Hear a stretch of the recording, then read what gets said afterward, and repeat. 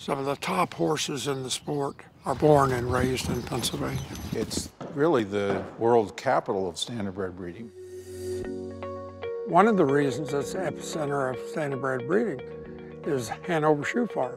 Hanover Shoe Farms is the leading standardbred breeder in the world. Our offspring won $35 million at the races last year, which is a record for any farm of any breed. Breeders from other states do locate in Pennsylvania.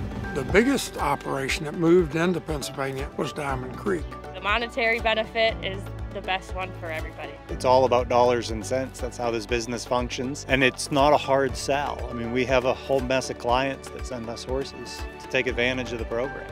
The racing opportunities have been, continue to be, and into the future are very strong here. This is where the top stallions are.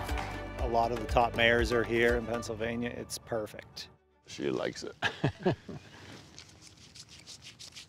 We take great pride in our industry. We take great pride in it, and it's an economic benefit to the whole state.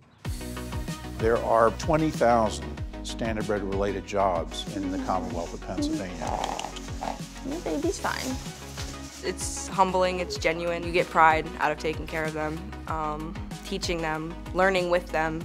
It fills you with gratitude learning these things. I love this job, and being able to come to such a beautiful place and seeing the sunrise and the horses and see how they interact every day is unimaginable. It's a great environment to be able to work with other people who love just what you love, and we get the job done, and that's what matters. Wait a minute, girl. You let me catch you. When I was a little kid, my grandpa said if you cut his head open, nothing would come out of horses. So I've loved them all my life. All my neighbors are horses. They don't complain, and I don't complain about them. I mean, we love them. If you didn't love them, you wouldn't do this. Horses are my life, will always be. My wife gets after me because I work all the time, but the reason I do is because I love what I do.